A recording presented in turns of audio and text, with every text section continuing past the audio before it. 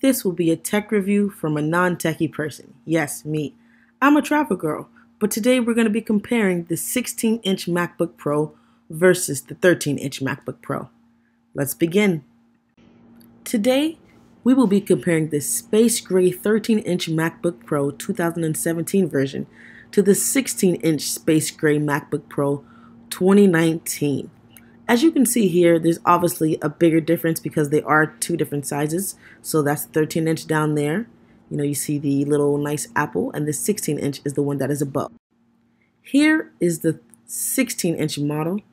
As you can see, I'm opening up the screen. Nice little background. This is the new Catalina, Mac OS Catalina. It does have a few differences from the Mac OS Mojave, and we'll go over that later. But as you can see, they have switched back to the old style scissor keyboard. Apparently, a lot of people complained to Apple about the new butterfly keyboard that you have on the 13-inch 2017 model, so they are back to the scissoring keyboard. You have here the same touch bar.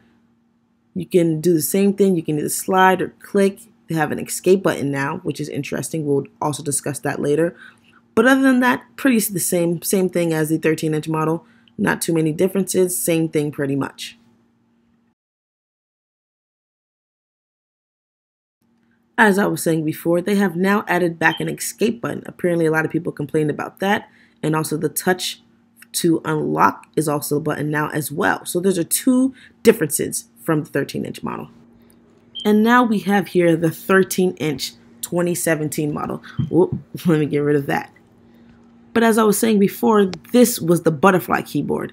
And this Touch ID is not a separate button. It's still the one bar, which is the old version now that we have the 16-inch. Well, let me get rid of my personals.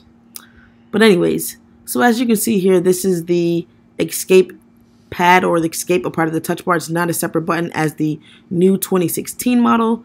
It's the butterfly keyboard opposed to the scissoring keyboard. Personally, I think I might like the butterfly more, but it looks like I make less errors with the scissoring. It's still the same, same touch bar. You can slide, tap. One thing that's different about the butterfly keyboard is that it's much flatter than the scissoring keyboard. I will say that. Again, I'm not a tech person, but one thing I have noticed the difference between the two is that on the 16-inch, you can no longer stack on your desktop. On my 13-inch, I can definitely stack on my desktop. And I'll show you right here. You see all my documents? Those are all in one stack. Once I click the documents, that will now reveal all the documents I have. The stack method is pretty much meant to save me some screen real estate. Rather than having a bunch of documents and stuff all spread out, the stack method helps them all be in one place. So that is no longer on the new 16-inch model. It is only a feature that's on the 13-inch or something that has Mac OS Mojave, not Mac OS Catalina. Also, there is no longer a dashboard. As you can see here, the 16-inch cannot go to a dashboard. I searched and searched and I found out that they removed it as well. Another thing I have noticed is now with the new 16-inch, because there's pretty much more space, there also seems to be more space for speakers. As you can see on my 13-inch, the little speaker dots or speaker bars, again, I'm not a tech person obviously, there's much less space for the 13-inch. On the 16-inch is a lot more space. So now let's do a quick volume test.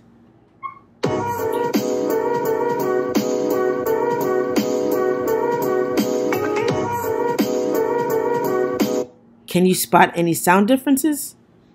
Let's listen again.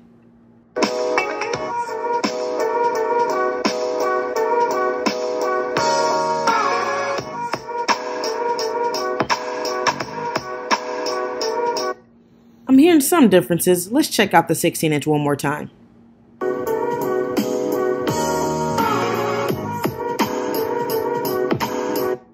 Definitely a difference in the bass, I will say.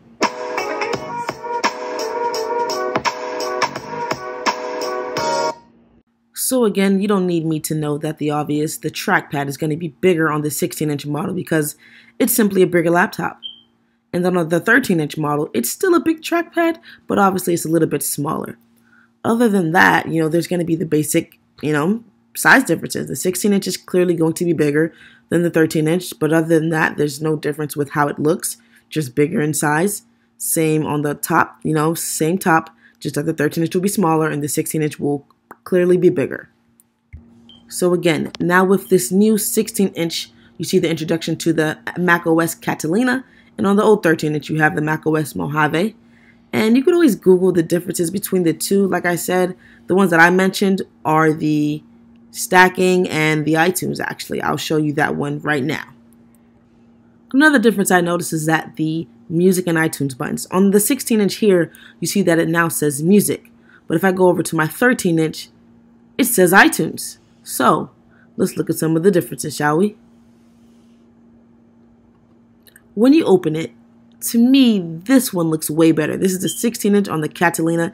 Just a prettier interface and less mumbo jumbo. Everything is neat, organized, and pretty, you know? And now let's go over to the one that is the 13-inch, the old iTunes that we're used to.